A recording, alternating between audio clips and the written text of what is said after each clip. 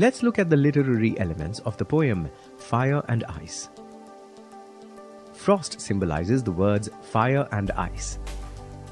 Fire symbolizes the destructive nature of human desire. Ice, on the other hand, symbolizes the hatred that human beings feel for each other. Through these two symbols, Frost discusses the devastating consequences of human nature. The phrases "some say" and "world will" are examples of alliteration in the poem. Some say the world will end in fire, some say in ice.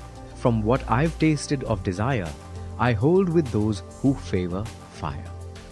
But if it had to perish twice, I think I know enough of hate to say that for destruction, ice is also great and would suffice.